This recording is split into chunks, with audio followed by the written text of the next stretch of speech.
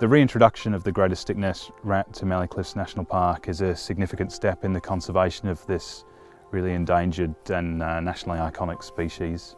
We hope that this reintroduction will be successful and the population will establish and it'll be here for generations to come. We're here tonight at Mallee Cliffs National Park inside the 9,500 hectare feral predator-free fenced area that we've established in partnership with the New South Wales National Parks and Wildlife Service. It's an exciting partnership between AWC and New South Wales Government to reintroduce 10 regionally extinct mammals into this feral predator-free area. One of those regionally extinct mammals is the greater stick-nest rat. It's really exciting. You know, the last time they were found in New South Wales in the wild was over 160 years ago. So, you know, this is a release of a locally extinct mammal, so it is really exciting. The rats are surprisingly cute and really quite incredible, you know, incredible engineers, and, you know, to see them back in the wild is going to be pretty special.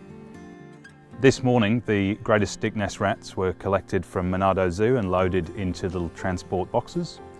They were put onto a light aircraft and flown across the border into New South Wales. We collected the boxes from the plane and took them to our local depot where we processed the animals. That involved taking genetic samples, all sorts of physical measurements. We also fitted VHF collars to half of those animals. That will enable us to monitor their survival after release into the park here. It is the biggest feral predator-free fenced area in mainland Australia.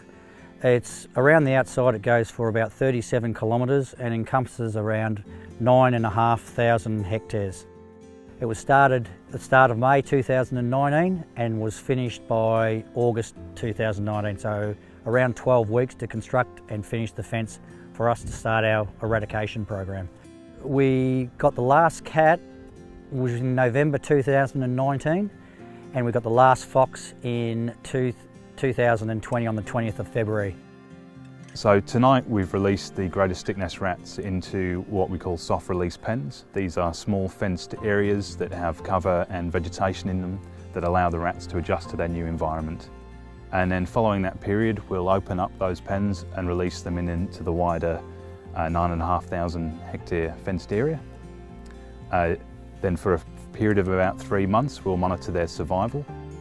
During that time we'll also undertake some health assessment surveys at different intervals to make sure that everything is okay with the new population.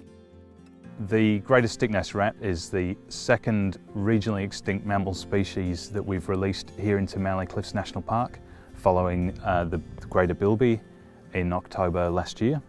That population is now established and doubled in size and is doing very well.